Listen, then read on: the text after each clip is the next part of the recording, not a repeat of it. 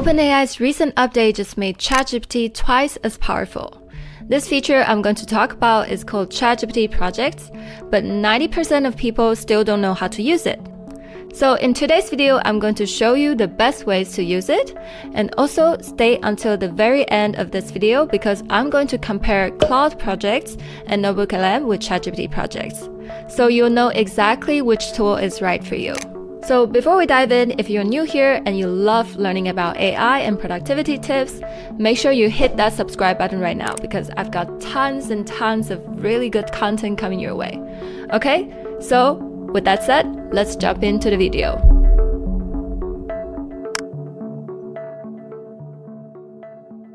Okay, so you're probably wondering, what are ChatGPT projects and why should I even care? So I want you to think of it this way. ChatGPT projects are like smart folders that will organize everything you're working on in ChatGPT. So normally when you're chatting with ChatGPT, it's like starting a fresh conversation every time. But with projects, you can keep everything organized and in context. It keeps all your chats, files, and also your custom instructions all in one place. Now, most people just use these ChatGPT projects as folders, but there's actually a lot more to it than that. So now let me show you how to set up your first ChatGPT project. Just keep in mind that I have a Plus plan, and this feature is not yet available for free plan users. It will be available in the future normally, but we just don't know when. But if you have Plus plan, let me walk you through the process right now. So you will see on the left hand side this projects, and then you will see this plus button here. So just click on it and it will tell you to name the project. So I'm just gonna name it real quick. And after that, click on create project. And that's basically it. You have your first project now. You can also organize your project by clicking on the folder here, so you can change colors to whatever you want.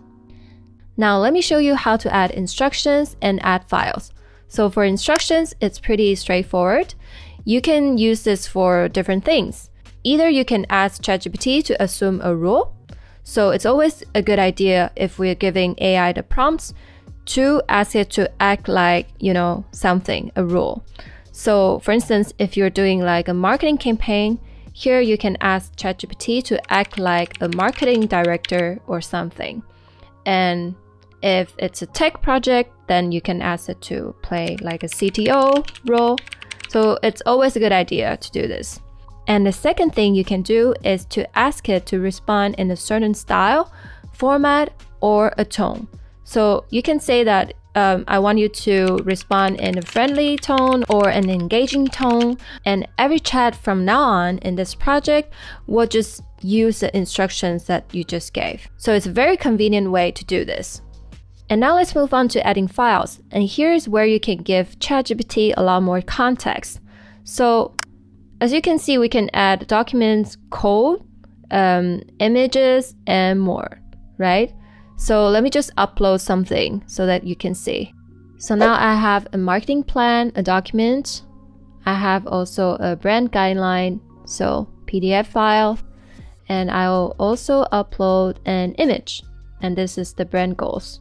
So you can really upload all the context that you want ChatGPT to remember for this project. And now with the files uploaded, you can ask it questions and it will remember it. So for instance, if I ask what are our brand goals, and it will just pull out the information from the photo that we just uploaded.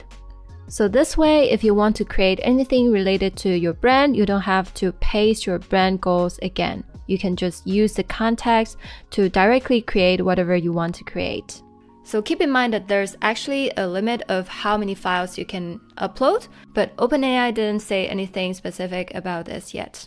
And as of right now, you cannot connect directly to Google Drive or OneDrive, but you can still use files from these places by adding them one at a time. Alright, so now you've got your first project set up. Let's talk about how you can use it in the real world. Like what are some practical things you can do with it, right? And first, we can take a look at content creation, because that's what a lot of people need using these AI assistants. So to get started, I want you to always think about how you want to organize your project.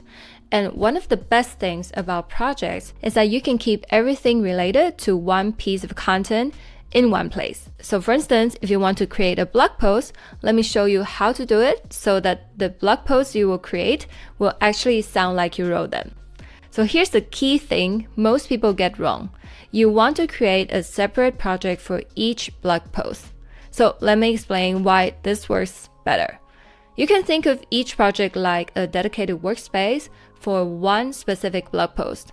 And when you set it up this way, ChatGPT will stay focused on exactly what you're writing, and it won't mix up different topics or like different styles.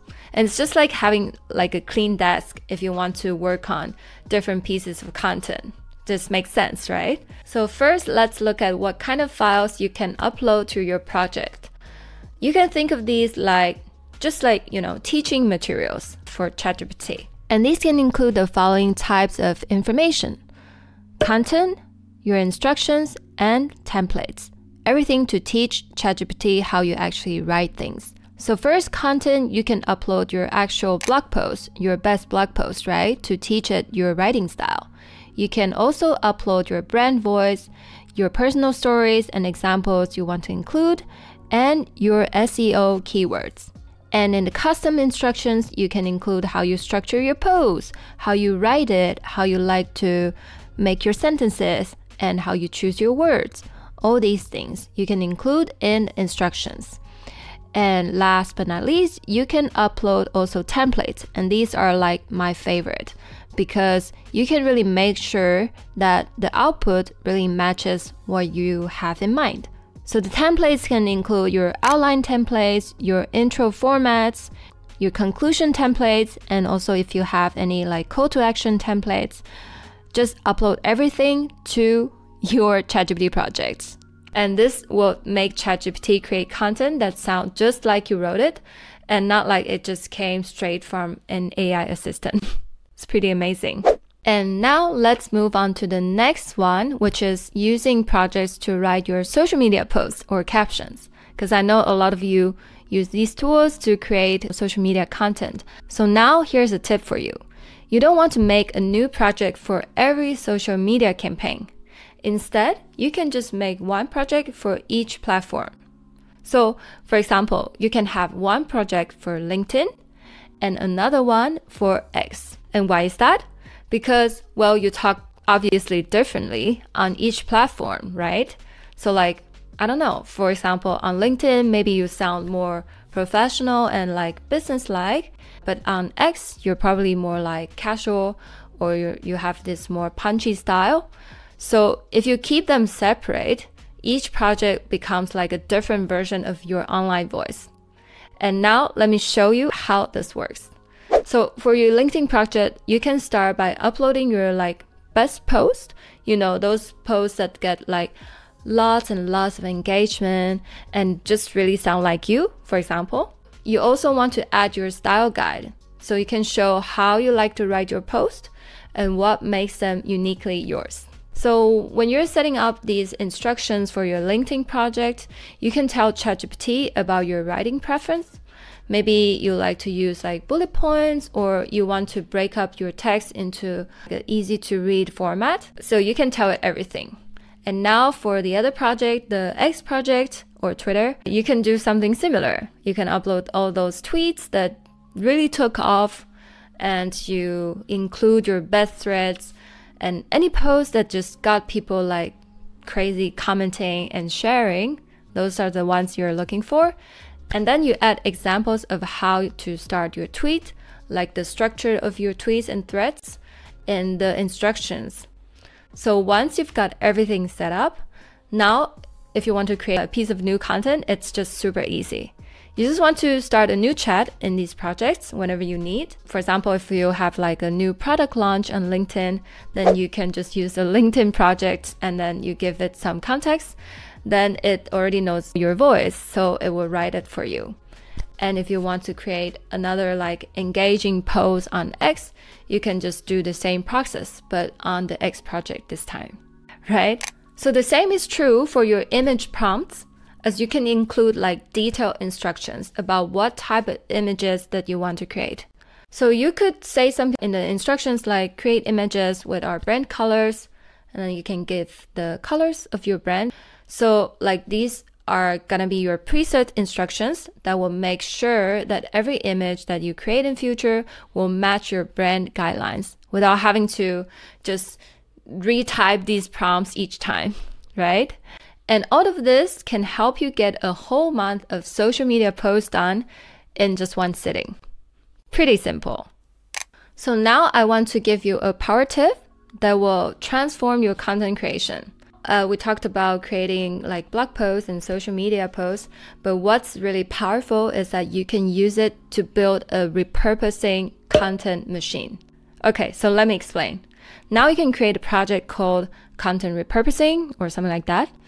Now you want to upload your main content. Maybe it's a blog post or like a video script. And here's the smart part. Now you can add separate files containing specific prompts for each type of content you want to create.